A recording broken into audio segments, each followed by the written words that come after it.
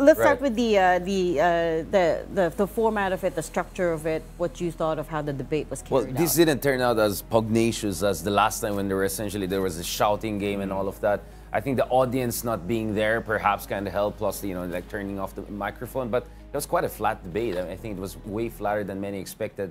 I honestly have some issues with the moderation. I think a huge part of the debate, I'm not sure if Trump was responding to any of the questions. I think he was almost like on a campaign trail, right? Just saying... Stump speech. Yeah, it was a stump speech, just over and over again. He was on message, through and through. So there was no audience, but in terms of audience impact and energy level, clearly Trump was there. Now on Biden, obviously the optics, I think, were not optimal. I was just on Twitter looking at practically Democrats were, a lot of them were hyperventilating. They were worried about whether they should go for a replacement. But the funny thing is that if you transcribe Biden, it defies all of the stereotypes about this guy has lost his lucidity.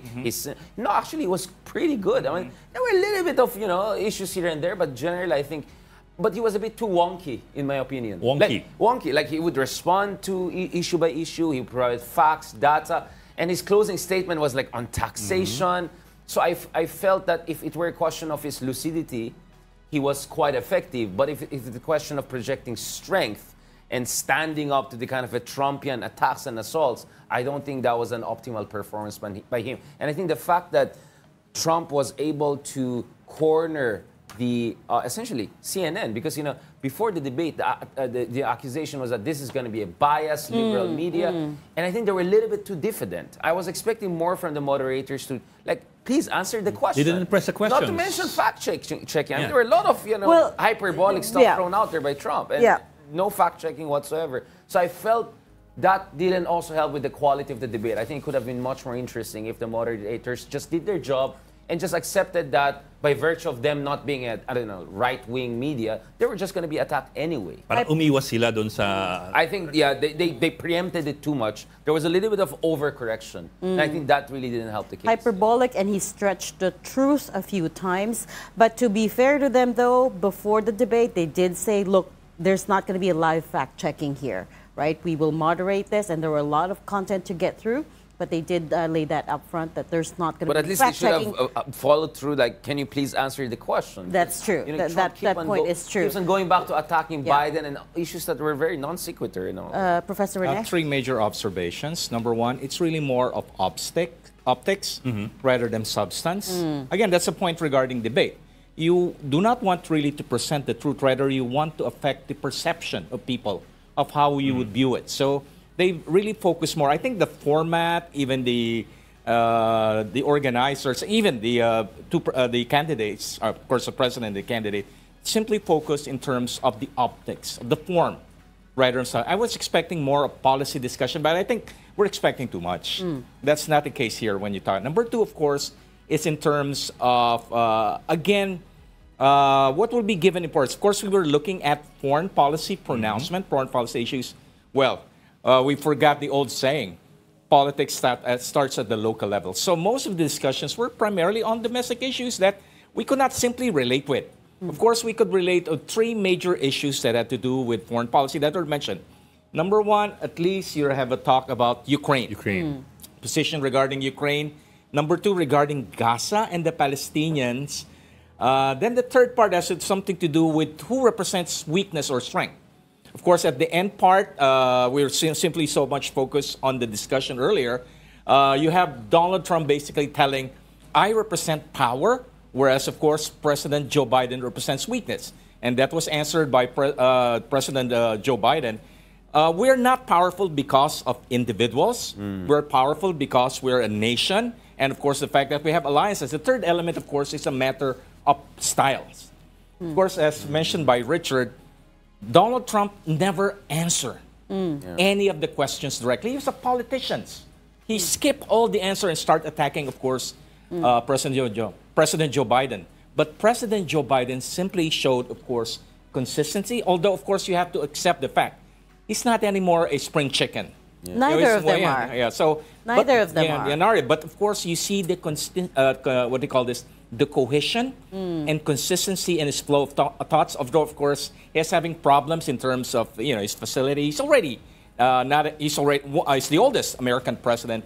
So you see the impact of age, but nevertheless, you see consistency in the flow of thoughts. You see the fact that he could answer questions directly, and the fact that there's substance. He knows what he's talking about. And of course, again, this will matter a lot in terms of presidential style.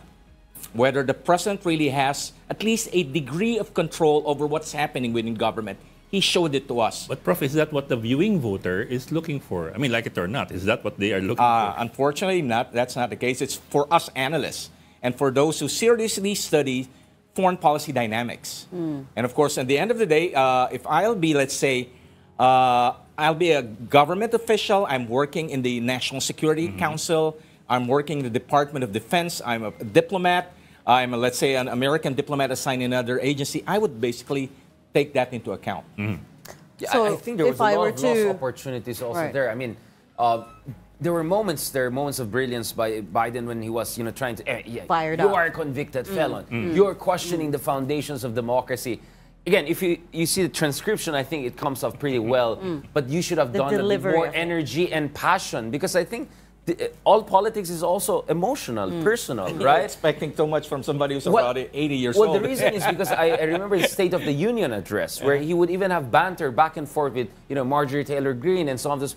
He was very energized in that. And sometimes a part of me wonders, maybe Trump had an advantage because he worked in media, whereby he had to just speak in front of a camera with no people for 40 minutes before, He knows the rules of communication. While Biden is a politician who feeds off on the audience. So my sense is, even some would joke this is battle of the aged, the fact of the matter is that Biden, I think, does better with the audience there. Trump would do just the same. I mean, I think this guy will just be the same regardless. He's just so good in sticking to the core message and having that energetic level. Yeah. Two elements there, of course, is age. Yeah. Donald Trump is younger than President Joe Slightly, Biden. just by 4 years. Plus, of course, the fact that 3 years, sorry. 3 years. 3 years, but still. Right. Of course, President Joe Biden is the president right now. The job has taken a toll on him. Exactly, right. You're right. Donald Trump is just sitting there attending trials and enjoying his attending trials is also tiresome. It's also tiresome. But at least it's not So directly are we saying that essentially it's about maybe Biden is not a very inspiring campaigner, but he could be a very responsible, lucid decision maker? But of course, the fact that he's the president of the United States, he had to take the burden. Yeah. And the burden of the task, the impact on him.